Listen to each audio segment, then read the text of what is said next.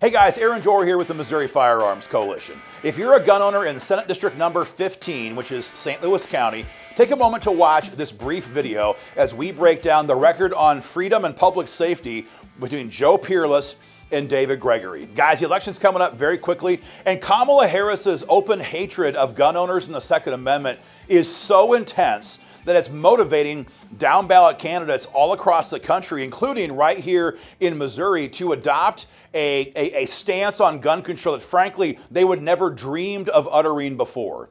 And so as gun owners, as gun voters, we must send a message on November 5 that Missouri stands for freedom, or we're going to see gun control make real inroads right here in Missouri. Now, you might be asking yourself, look, I'm not a gun person, I don't own a gun, or hey, I own a gun, but I don't carry concealed, or I have a gun I use for hunting every 12 months. I'm not into gun culture. Why do I care about this video?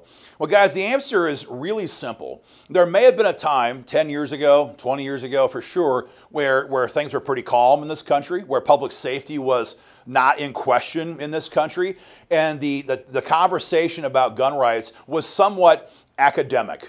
But those days are gone now, and the public safety ramifications of gun control can no longer be talked about in a vacuum. If you look just 10, 12 miles to the east, you will see what happens in a blue state like Illinois that has adopted the entire gun control agenda, a state turned over to violence where innocent people are routinely attacked, robbed, worse, and there's no real justice for victims.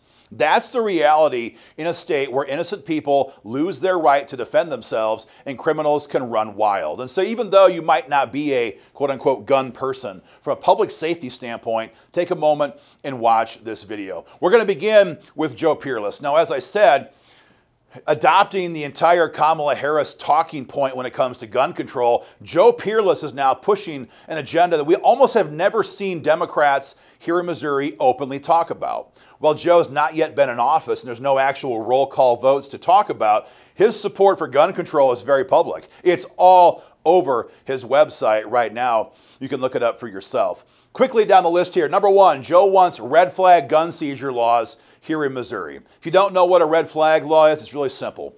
Somebody calls you in, they say you could be dangerous, the cops go before a judge, they say this guy could be dangerous, the judge signs an order, and your guns are confiscated. You never were there in court to hear about it. You have never been arrested for a crime, dang sure haven't been convicted of a crime, and boom, your guns are gone. That's the reality of a red flag law. You're guilty until you prove yourself innocent, instead of innocent until proven guilty. It's terrible stuff. Number two, Joe Pereles wants to register gun owners. Whether that comes through universal background checks or a permit to buy a gun is somewhat TBD, but Joe Pereles wants every gun owner in Missouri in a central database. And the reason for it is very simple. The government always wants to know what citizens own firearms because they can't confiscate what's not in their database. It's just that simple. This stuff won't stop criminals. Joe's not going to get criminals to put their guns in a database. This only impacts you and me, law-abiding citizens here in Missouri. That's number two. Number three, Joe Pereles wants to repeal Missouri's Stand Your Ground law. Talk about dangerous. Talk about public safety ramifications.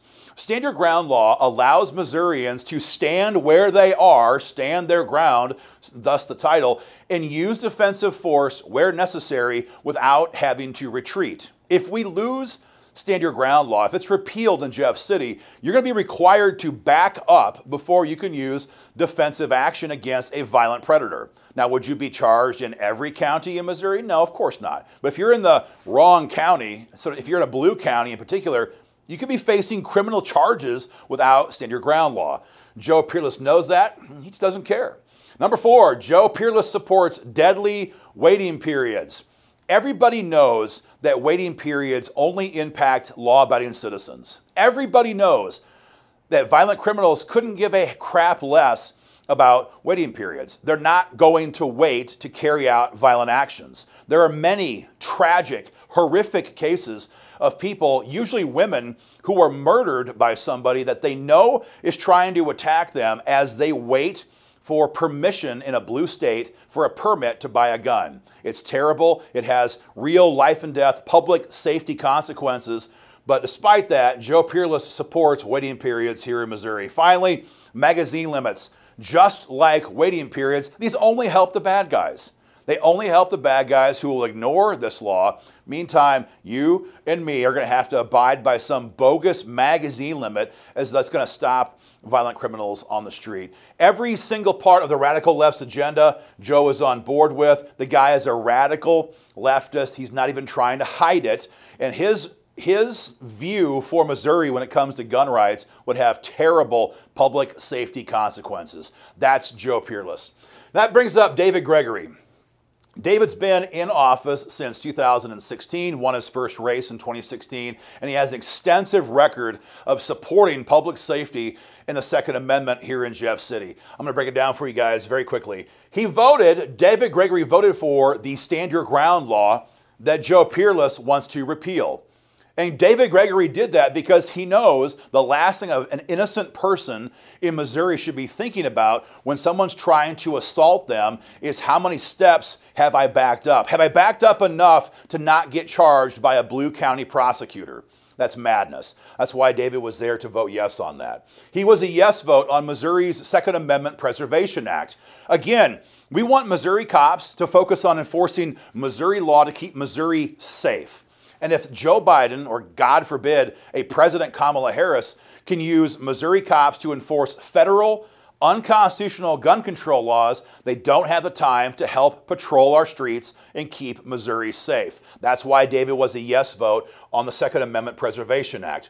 He is opposed to the waiting periods that Joe Pereles supports because, again, he knows it only benefits violent predators. The same thing with magazine limits. David Gregory opposes that because he knows it only benefits violent predators. Last but not least, David Gregory has opposed the idea of raising the age on when a Missourian can buy firearms because David knows that just because you're 18 or 19 or 20 years old does not mean that you've lost the right of self-defense.